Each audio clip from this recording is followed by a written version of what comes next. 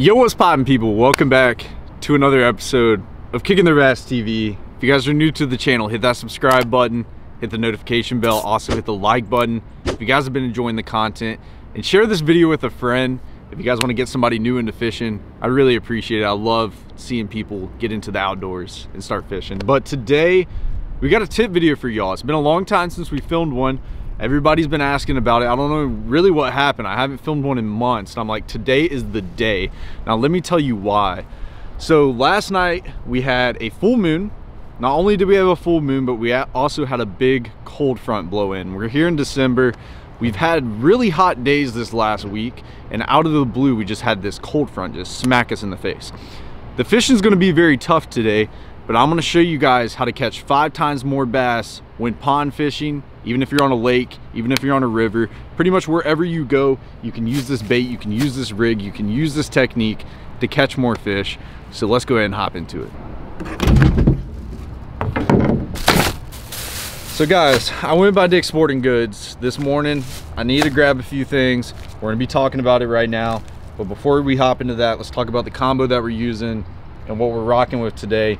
I actually got the new Kicking Their Bass TV X-Lose combo right here. This is the spinning rod. If you guys want to check them out, they're only available on kickingtheirbass.com. I'll leave the link down below. We got right hand bait casters, left hand, and also spinning combos.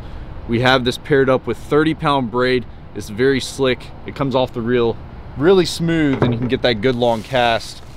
I actually went by Dick's and got some of this 10-pound fluoro right here. We're gonna be using this as leader line because at the end of the day, we don't want to be tying our bait directly to braid. So yeah, we're gonna be putting some of this leader line on, which is 10-pound. So I'm gonna do that real quick.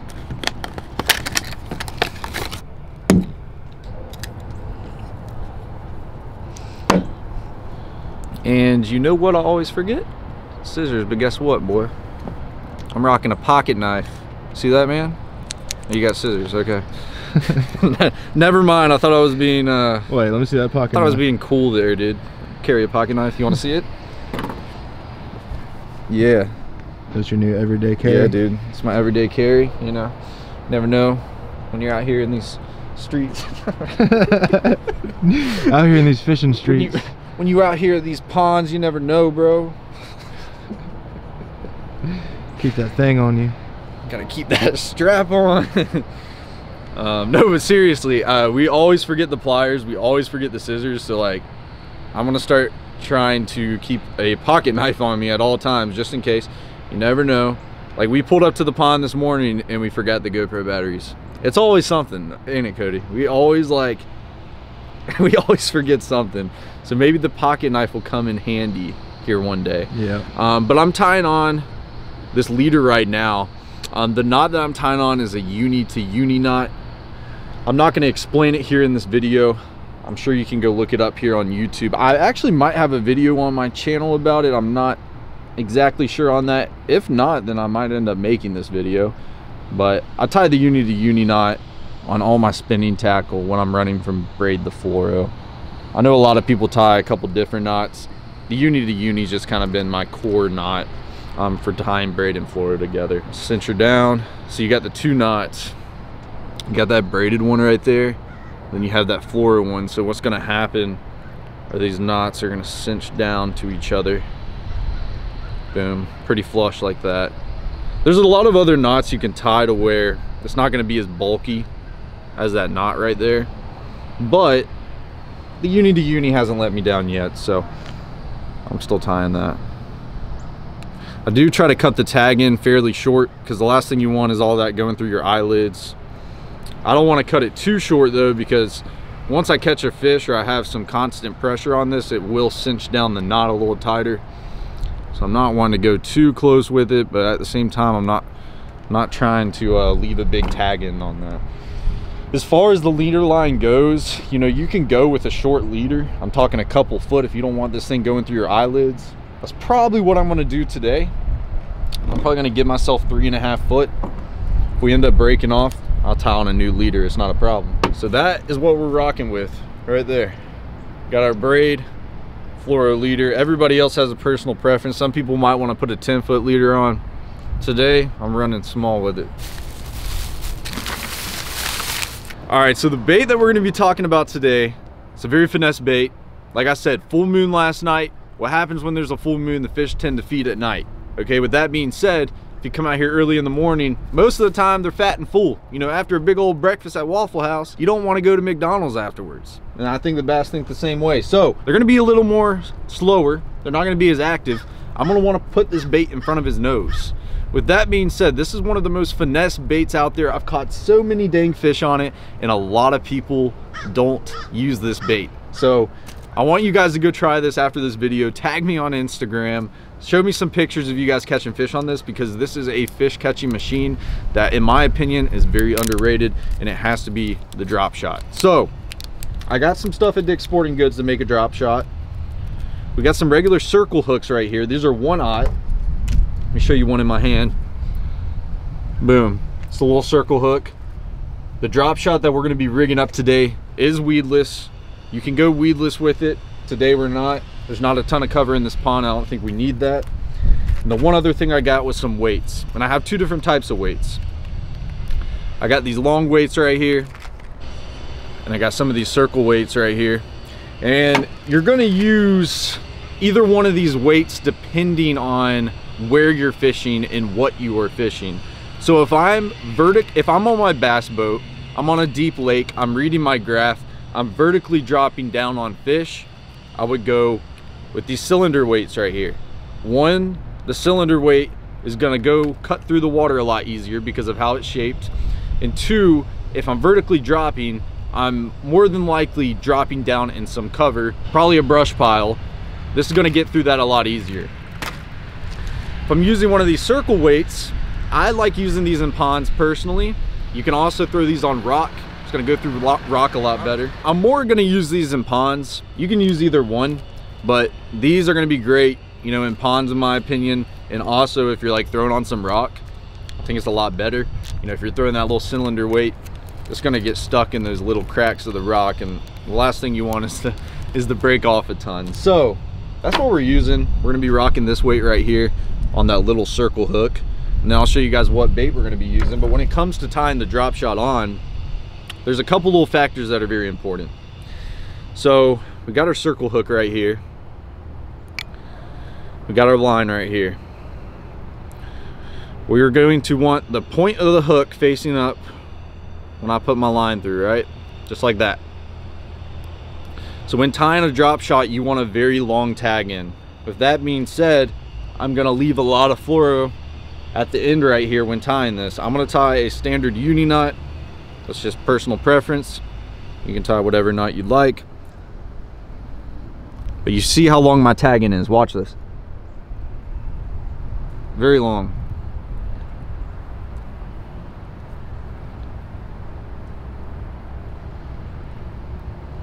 I'm gonna loop that about 6 times, and there's my knot right here. So I'm gonna cinch her down, and then this is the most important part. Boom, I got her cinched down. So as you can tell, I got my hook on my line right here, and I got this access right here on the tag end, okay? Perfect length, to be honest with you. We're gonna be talking about that here in a moment. But I want you to notice something with this hook. You see how it's sitting sideways? You don't want that, because when you're fishing a drop shot, whether you're casting it out or you're vertically dropping on fish, either way, you want this hook facing up. You don't want that hook facing sideways. So this is the most important part to this video, and I need you guys to pay attention here. I'm gonna take this tag in right here, and this is very, very important, guys. I'm gonna go back through the eyelid, okay? So I have my hook right here facing up. I'm gonna put this line literally back through the eyelid. Nothing crazy, no knots or anything. You just put it through the eyelid. I want you to watch what this is gonna do.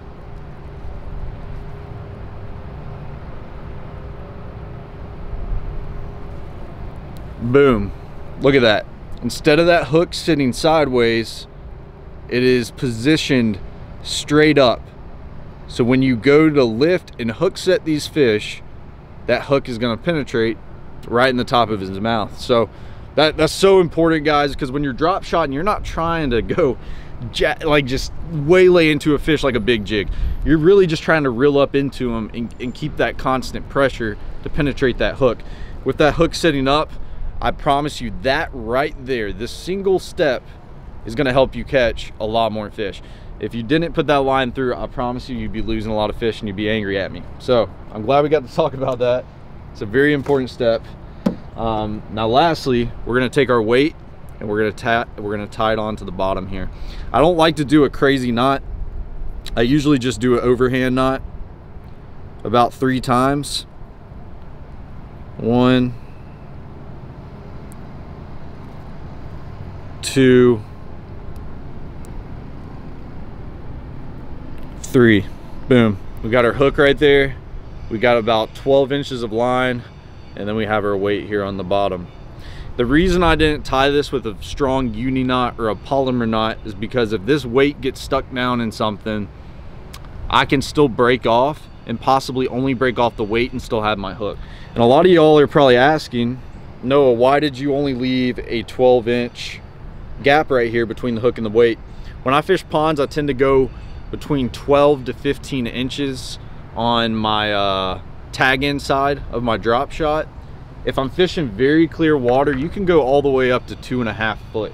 Depends on water visibility. Today we're in a pond. It's not too murky, but it's not too clear at the same time. I think 12 inches of line is gonna be perfect for that. So now let's go ahead and talk about the baits that we're gonna be putting on.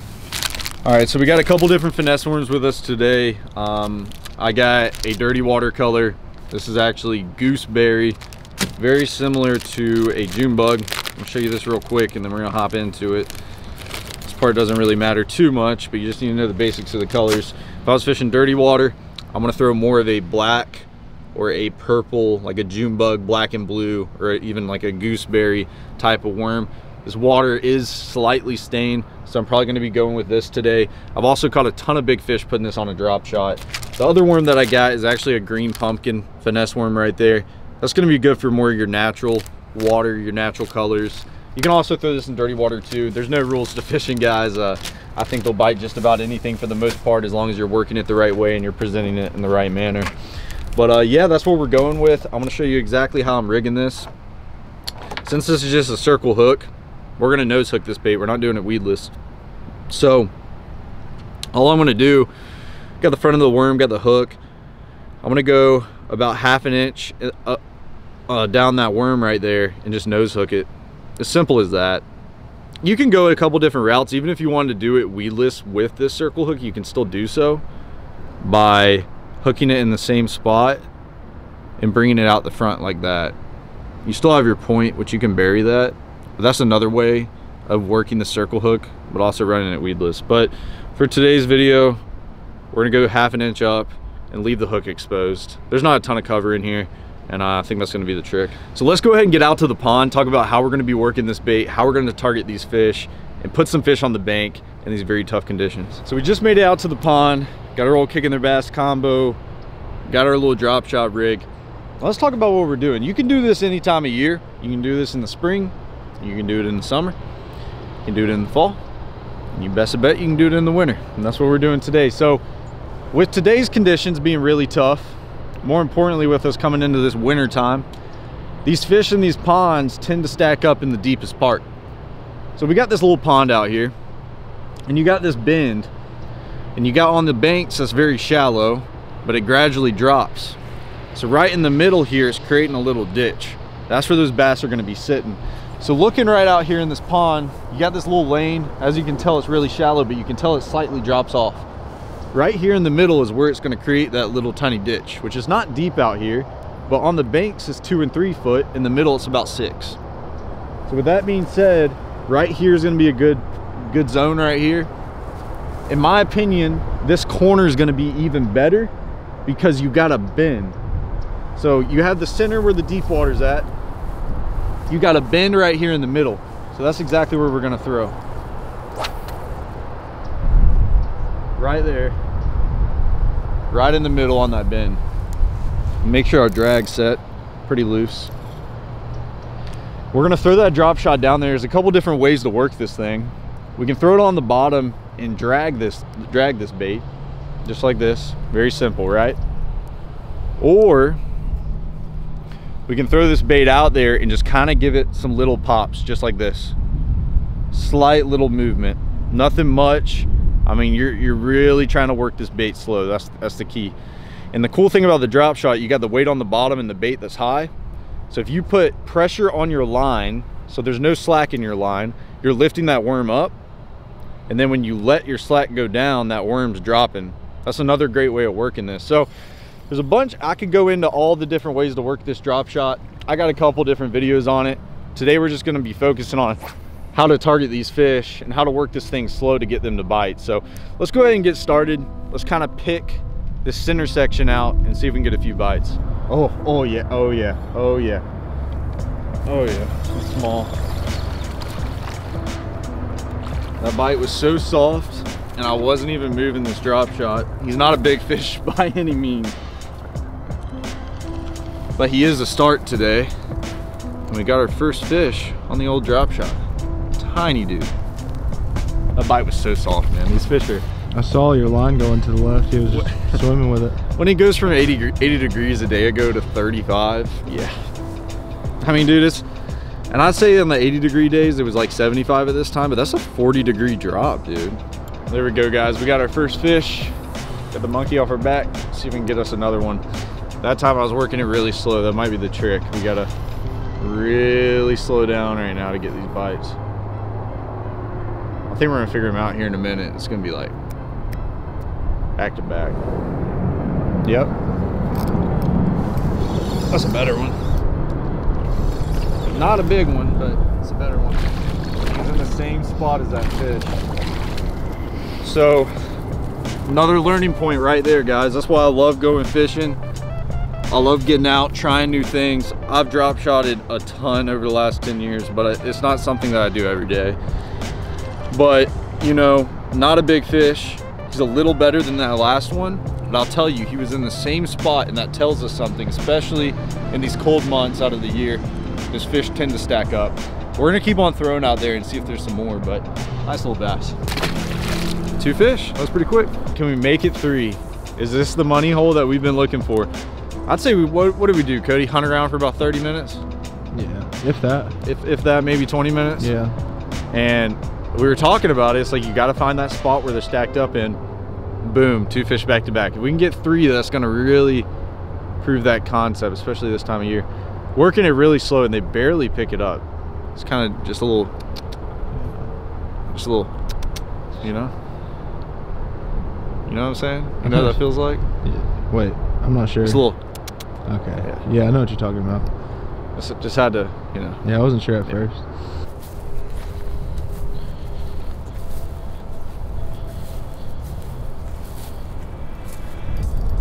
There we go.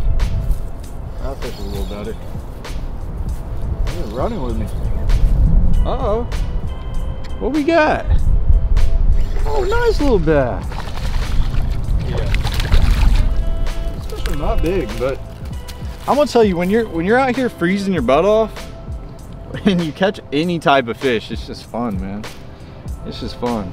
We moved spots right there and then boom. We're finally on to something. Couldn't get a bite for a second there, but now we're catching some. All right, that's our 3rd fish. This is probably the chunkiest one so far. That one looked fun. Yeah, he actually, he put up a little fight. Those other ones just kind of let me reel him in. I want y'all to pay attention to something too. When I'm hook setting on this drop shot, I'm not waylaying. I'm not hook setting, you know what I mean? I'm just lifting up. It's the only time you're not waylaying them. I know. It kills me, but I love it at the same time.